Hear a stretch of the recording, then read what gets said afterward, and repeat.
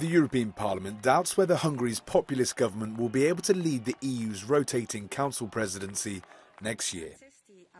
It says this is because of a major decline in democratic standards and the rule of law.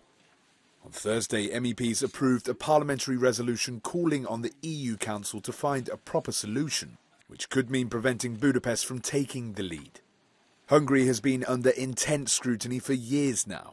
Last year, Brussels decided to freeze most of its European funds due to corruption risks and what it calls problems with democracy. We have been saying this autumn in this parliament through a resolution, we have had a huge majority in this parliament to say that Hungary is no more a complete democracy and is in a hybrid system between democracy and autocracy. So that's the reason why we are very worried that a presidency should be held in these conditions. Prime Minister Viktor Orban's cabinet is preparing to take over the rotating presidency in mid-2024 for a period of 6 months.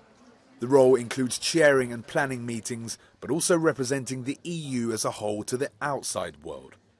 MEPs believe that Orban's vow to maintain ties to Russian President Vladimir Putin and his appetite for blocking common EU goals make him unfit for the role. They're now urging the Council to stop the Hungarian EU presidency, while the Parliament says it could limit its cooperation during Budapest's term. Knowing Mr. Orban, that he's going to use this for his own purposes, to address his own audience, ignore everybody else.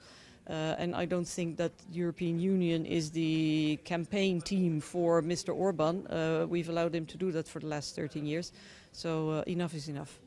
The Hungarian government rejects criticism from the European Parliament, though, insisting that it will go ahead with its presidency plans.